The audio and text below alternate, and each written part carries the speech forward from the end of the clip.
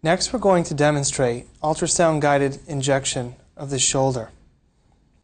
Before we get started, keep in mind that, as with any procedure, it should be performed under sterile conditions. This is only a demonstration of the appropriate setup. To begin the injection, we're going to place the transducer on the patient's shoulder with the notch of the transducer aimed towards the patient's ear.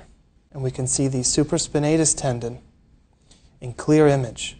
Just above the supraspinatus tendon lies the subacromial subdeltoid bursa.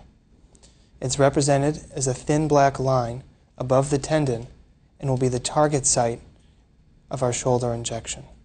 Now that we've localized the subacromial subdeltoid bursa, we're ready for injection. Again, remembering our landmarks, that the notch of the upper left-hand corner of the ultrasound screen correlates with the notch on the transducer. The goal is to introduce the needle directly beneath the transducer. Ideally, the needle should be at the center point beneath the transducer. And we can see it penetrate the deltoid, which is the area above the supraspinatus tendon, and then it will penetrate the subacromial subdeltoid bursa.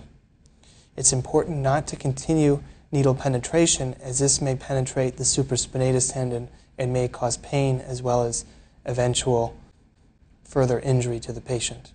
With injection of Kenalog and lidocaine into the subacromial subdeltoid bursa, we confirm proper location by seeing expansion of the bursa. Here is an example of fluid filling the bursa. The injection is now complete and the needle is withdrawn.